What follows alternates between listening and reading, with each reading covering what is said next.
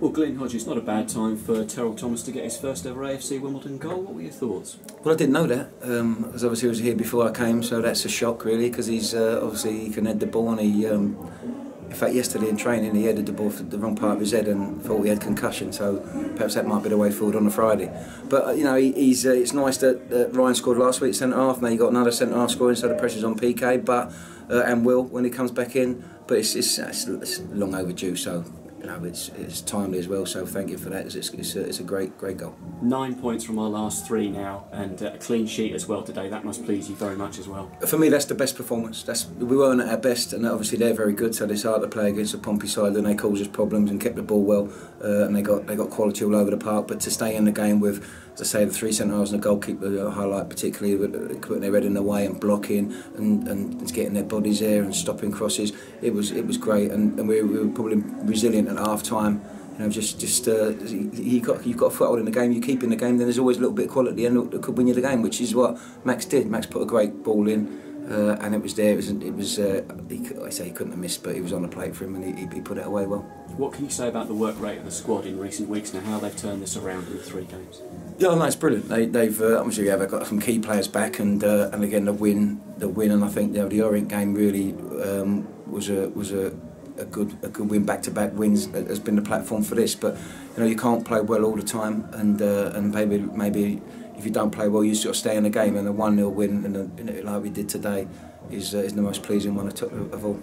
Does Scott Wagstaff perhaps typify the work rate that we're getting through at the moment? Yeah, I think they all are. Though you can look at them all. I mean, you know, they're giving their all, and they're asking. You know, they're doing stuff that we're asking. They're set up, and it's going well, and they're enjoying it. So training this week's been great. I woke up this morning quite confident that we could get something. I didn't want to really leave it quite so late, but sometimes late's the best time to score. Life has a way of turning things around. Of course, we remember Ipswich and Coventry, and it feels so much sweeter now, doesn't it? Yeah, we've been in games. That's the thing. We've been in games, and it's been coming, like I say, and losing games sometimes is a bit of a habit, and you're a bit down, and now all of a sudden, hopefully, we're in that winning habit, and normally it continue. We've got a big one at Burton, on Tuesday. Then we've got a little break, and hopefully we can finish off a positive in midweek and have a well-deserved rest and come back all firing again against Lincoln. And you can see the whole package coming together. I mean, how we've been attacking recently, but now defensively we've got that in artillery as well. Yeah, I mean, you play it. You're not going to have it all your own way of attacking. We will have more attacking options, and we will attack teams. But then you're playing. Anybody can beat anybody. Like the way they set up today made it difficult for us. And like I say, they've got good players, and they got good players in key areas. So they're in a false position. It was a great win. You know, to beat Portsmouth at home at any time is a good win. How good is it as well for Nathan Trott going forward, having kept that clean sheet now? Well, it's all of them. I mean, I highlighted the 3 centre halves, and I thought first half they were magnificent. Second half they carried it on, and that gives you the platform to nick them goals, you know. And I mean, he makes things look so easy at times, and he just in slow motion but calm and controlled, and he brings that calmness to the team. He's still got a lot to learn. There's still things that maybe he needs to sharpen up a little bit, but you know, he's made some key saves today, and he's in the right place at the right time, and he's been a big player for us, along with the 3 centre halves. And final word as well, just to say about young Jack Maidlin, academy prospect on the bench, young Welsh youngster as well, like yourself was once, of course.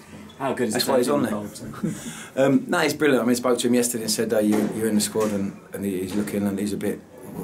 I said, yeah, you can probably be on the bench, and I think he said to Robbo, do I need my boots then, and am I going to join in the warm-up? So I think he didn't expect it, and it's nice. It's a nice surprise. It's great for him, and he's been doing well. He's doing well in the 18s, and to put him on there, and he's been in there before the game. He was like wide-eyed, sucking it all in, and having a look around, seeing it, and then to win like that manner, and the place is buzzing in there. You can imagine with the music blaring, and he's smiling. It's just it's great for him, and hopefully, you know, he has a few more and has a long career, because there's some good kids at this club, and hopefully he breaks in soon. Glyn, I think there's a well-deserved beer waiting for you. Yeah, don't worry, it's getting cold now. Okay. Sorry, warm. Sorry. Thanks, Glyn. Right, okay.